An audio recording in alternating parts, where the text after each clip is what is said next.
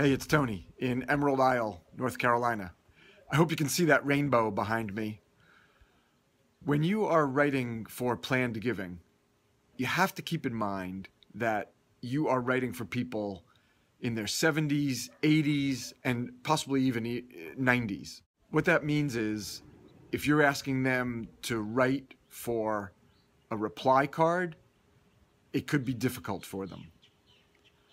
Take a look at this example. This woman is in her mid-80s. It has nothing to do with direct mail. It's related to something else. But look at the writing. You can see how it's difficult.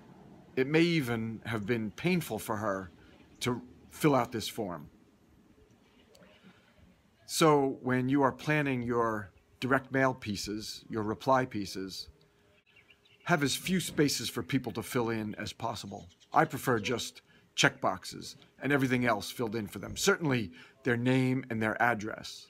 Now I know that in direct mail that costs more, but again, think of the possible pain and difficulty for people in their 70s and 80s and even perhaps 90s to fill out your reply card so they can identify themselves with information that you've probably already got.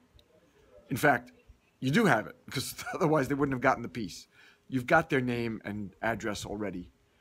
Take the time, spend the money, and pre-address the reply cards, and just have people fill out maybe a phone number or an email if you need that.